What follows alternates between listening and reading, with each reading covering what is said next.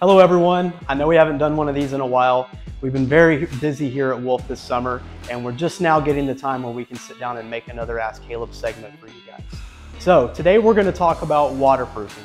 Obviously this is a big topic here at Wolf Construction. As well, I'm sure at home, waterproofing is a big concern for a lot of people. So a couple things we're going to go over. But first and foremost, waterproofing is a great preventative maintenance to get ahead of any possible water issues in your basement or crawl space. But we're going to go over a couple signs that you can look for in your home to know if maybe you should reach out to someone to get this looked at.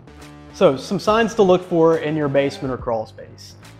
One, when it rains, it's a great idea to take a walk around the house and kind of see how water is trailing towards or away from the home. Obviously that's an easy way to look and see if water can be possibly getting into your basement or crawl space.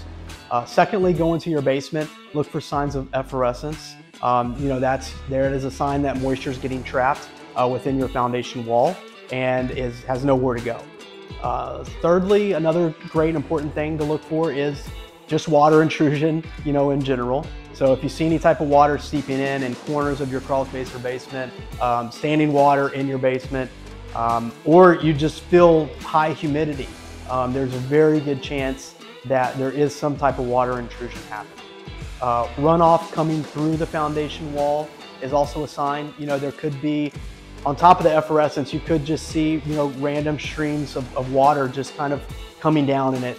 And it cannot be like large streams of water. It can be even something as simple as just a little trickle, but that is a sign that you do need to do something to get that taken care of. So after you've went through all the steps, you've walked around the exterior of your home, you've done a lap around your basement or crawl space, if you see any signs that show concern, please call us at Wolf Construction and we're happy to send someone out to evaluate it for you. And please follow us on Pinterest, YouTube, and Facebook. Thank you. Have a great day.